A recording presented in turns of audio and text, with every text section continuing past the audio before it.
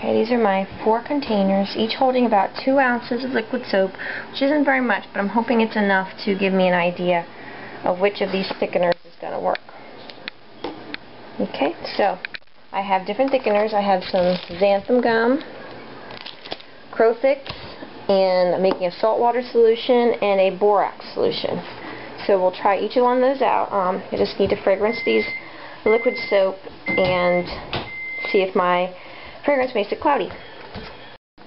Okay, these are the 4 containers I'm working with. I have added the fragrance oil, and I've gotten it fairly clear. Now, because these are sitting out a little bit and getting the air on top of them, they are getting a little bit of skin because the water, I try to keep it as thick as possible through dilution. But if you were doing this in a bottle, you would want to do you'd want to keep it in your crock pot while it's cooling after diluting it, and then tackle the fragrancing right away and the thickening as soon as you could, keeping the lid on it to keep the air from the top, and then as soon as you could bottle it so you'd keep that skin from forming. But since I'm doing an experiment, I just have to kind of scrape the skin away so we don't get little floaties in there. But I have my saltwater solution made. I am cooking my borax, which is too high right now. So I have a borax solution going. You need to boil borax for it to dissolve. I have a container for my Xanthan Gum, and I have a bottle of liquid Thickeners. So we're going to get started. Okay, we're going to start using some borax solution. I'm going to use a pipette to pour in a little bit of the borax solution, which I had boiling in a kettle on the stove. That's the borax solution. And put a little bit in there and give it a stir. Here's the consistency now. I don't know if you guys can see that. It's very bubbly. But I wish I had a tripod. It is thickening up a bit. Let's try a little bit more. I try putting about 1 milliliter to 2 ounces. Now every solution is going to be different, probably depending on the oils and the fragrance oil you used. Another milliliter. And it's thickening up a little bit. And also that it's got bubbles in it, so it's a little hard to see. I don't know if you can see that. Mixing that in there. See the consistency of that. You can see how it's still a bit runny for my taste. A little bit more in there. Got a little skin forming on the borax now. As soon as it starts cooling down, it tries to crystallize again. It's hard to keep in solution unless it's boiling hot.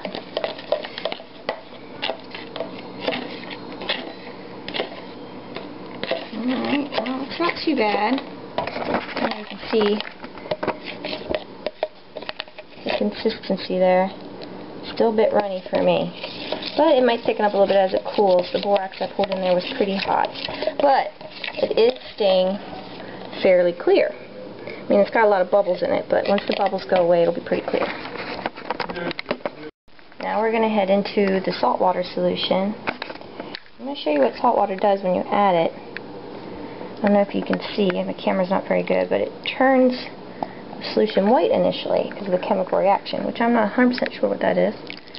I've heard a couple theories, not sure which one's accurate, but some people say that that's the sodium from the table salt reacting with the potassium hydroxide in solution or something related to potassium. It's pretty much just replacing the potassium and turning it into sodium form of the hydroxide. So you have a little bit of sodium hydroxide and potassium hydroxide. Now, I'm not sure if that's accurate, but that's something I've heard. Thickening up a little bit, not very much. Now, some of this has to do with my formulation, I'm sure, and it's also starting to cloud up my solution, so I'm not going to add any more. It is a little bit thicker. I don't know if you can tell. It's hard, I know. It's not very much in there. But thickness-wise, maybe that's thick enough for some folks, but I don't really like it that drippy.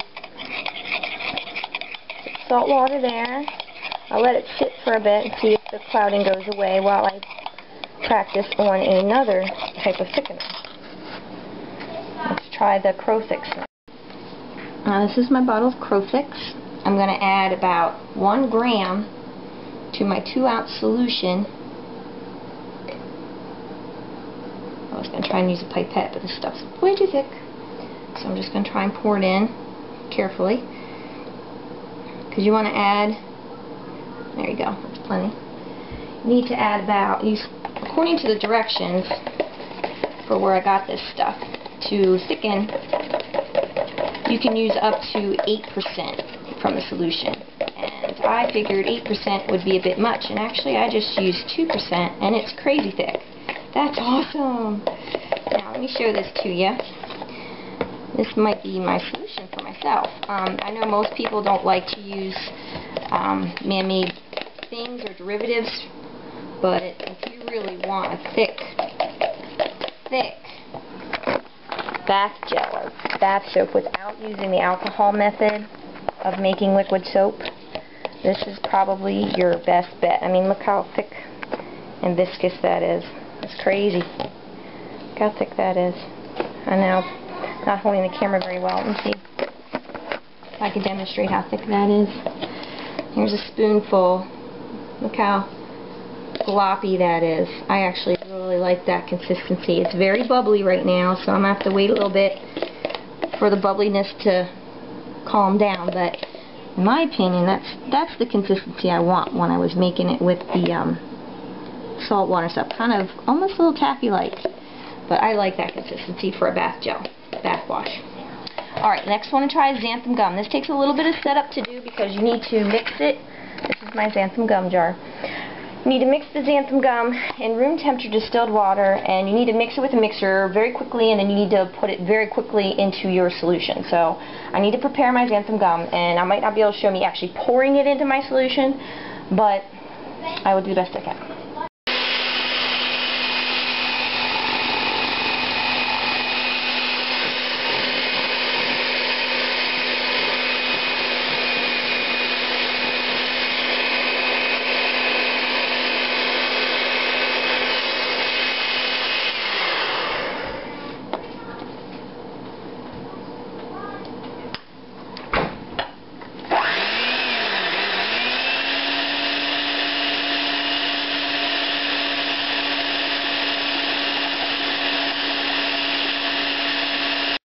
Well, that's the consistency of my Xanthan Gum mixture, and it didn't really do much for my soap.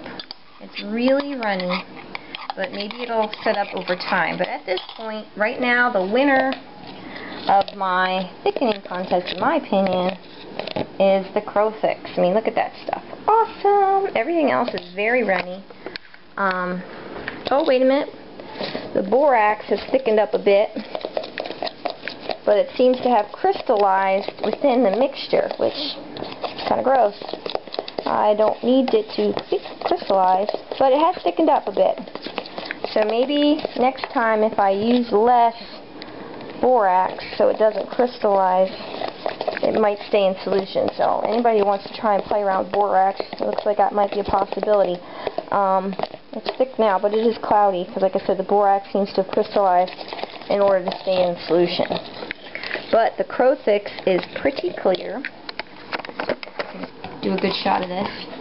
The Crofix is pretty clear. The only thing that's in there is bubbles.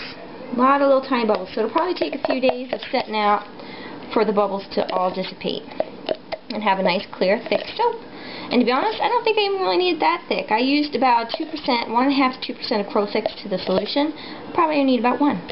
So I will try only 1 next time. Leave it sit and see if I need to add more. But isn't that awesome? I love it. Love it. Okay, let's check out the salt water. Salt water's been sitting for a little while. And it's not very thick, and it's gotten cloudy, which is what I found out a lot with all of my saltwater solutions I try to use. It's gotten very cloudy. So I don't think I'm a huge fan of the saltwater solution. Maybe I will try it again when I make 100% Castile liquid soap for like a baby wash. But right now, for regular grown-up wash, I'm sticking with Crofix for now. It's a derivative of stearic acid, which a lot of people use stearic acid anyway for making lotion, so it shouldn't be that bad for folks, and you use such a low percentage of it. It's not any worse than using a fragrance oil, in my opinion.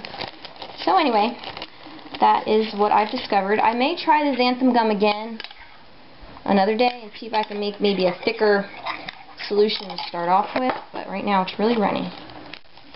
So, but that's what I found out through my little mini experiment, and I may do this again at some time just to retest my results, which is all the point of science and experimentation. Look how crystallized that got. That's really nasty. Look at that. That's the borax. It's gotten crystallized and crunchy. So, crystallized and crunchy. So, not a fan of borax. That. Okay. That's it.